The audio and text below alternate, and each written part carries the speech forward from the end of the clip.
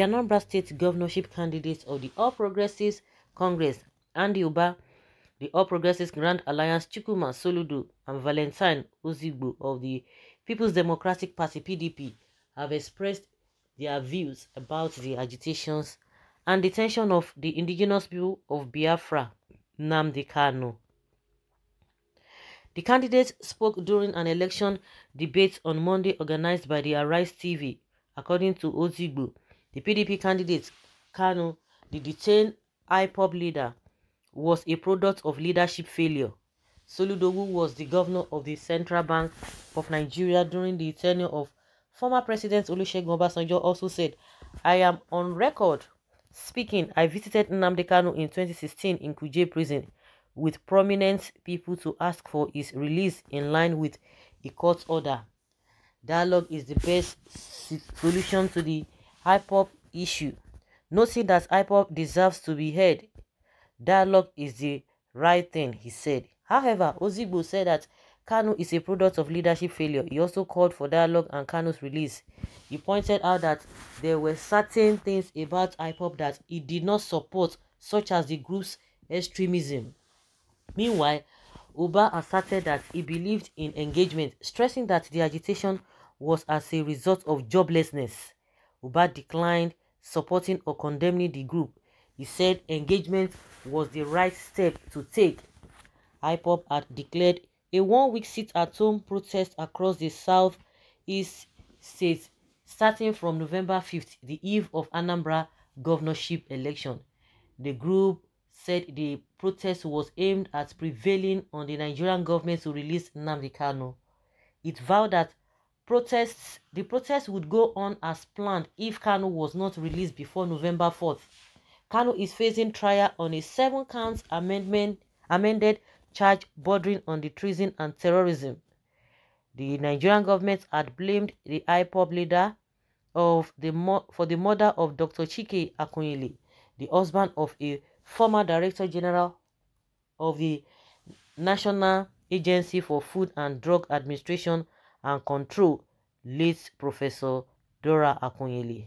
The presidential committee set up by the president had also accused Kanu of being responsible for the murder of a presidential aide, Ahmad Gulag, and over 184 others in the southeast. You can imagine. All of those charges, those ones are by the wayside. More so, these guys are just trying to play to the gallery so that the people can come out, or they will be impressed to tell their people to come out or to cancel the sit-at-home order.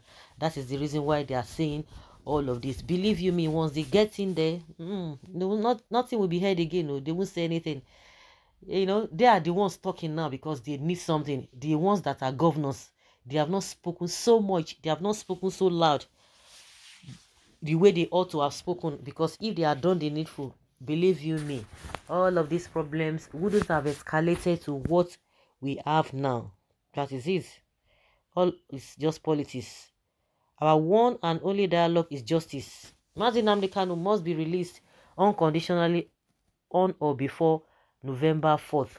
But Buhari government is not ready to do that. You can imagine what Loretta Onoche is saying, calling him a monster, that he cannot be released. Even Buhari is saying that, oh, how do you expect those who... Hey, you can imagine Buhari can even say that the people who have been killed as a result of what Nnamdi Kanu did, that would be an injustice. But you are pardoning Boko Haram. You are telling us that they have repented. And people are saying, what about the victims? What of those who are in IDP camps? What have you done about them? It's not saying anything. But when it comes to other people, oh my goodness, Buhari will begin to tell you all manner of cock and bull stories. Okay. No dialogue until Nnamdi Kanu is released from detention. Why are they involving Ipob in their election? After all, Ipob has removed every bit of business they have in the election. They should go about their lawful business. How can you dialogue with Nnamdi Kanu? He is in detention. Release him first. Someone should laugh with me small. They should release him first too. Oh my goodness. They all responded to the question diplomatically. diplomatically they respond to it. I see no reason why. I see no reason for dialogue with these people. But you can dialogue with terrorist people, the bandits. You can give them all manner of things. You see how hypocritical this Hausa people can be. Oh, this one is a bandit, a terrorist. You can imagine unity beggars. Why do you want to dialogue with terrorists? No election. Simple. If you don't want election, if you don't want to dialogue with him, that means there's no election. Then Musa, come do the election. I think all your armies are on the ground, but come do the election. Come and do the election since you no get a sense. You no get sense. That is how they reason. You can imagine. Somebody should come and help him house. Everybody just playing to the gallery. All these things that we are talking back and forth, they are just simple things. But some people have already purported their heart to the devil. They don't want or they don't want to see others succeeding. They don't want to see others happy. They don't want to see others rejoicing. But they just want to be at the top. The rest people can be beneath. And at the end of the day, whatever that is in the country, it is a collective effort. It is not by one person, but a situation whereby somebody is feeling that, yes, I'm the one in charge. And at the end of the day, they can't be there forever. Just like some people have been saying, they cannot be there forever, unfortunately, because of their greed.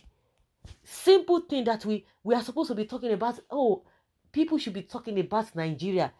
Just like they always talk about, oh, our unity, our number, our diversity, this and this and that. What are we doing with all of those things? Nothing. Nothing. We are supposed to be talking about how to move this country forward, that Nigeria should be envy of all other nations with all of the things that we have. But it's a lie. It is a lie.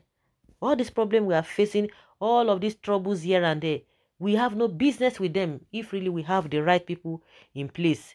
When you have people who do not have the same agenda or the kind of agenda that Buhari has, all those ones, they will be there stealing. Some people, their agenda is just to steal and steal until they are tired. But unfortunately, when it comes to the thieves that we have in Nigeria who are at the helm of affair, they don't get tired. They prefer to even waste it rather for them to see people enjoying. They will waste it. They will.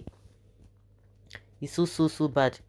Free Nnamdi Kanu, give us referendum dates. That is what people are saying. They will say, oh, a lot of Igbos are not interested in all this IPOB. They let there be referendum. If they win, if the people say we want to be part of Nigeria, go down fine. Everybody will rest. But you don't want to do the needful. It's unfortunate.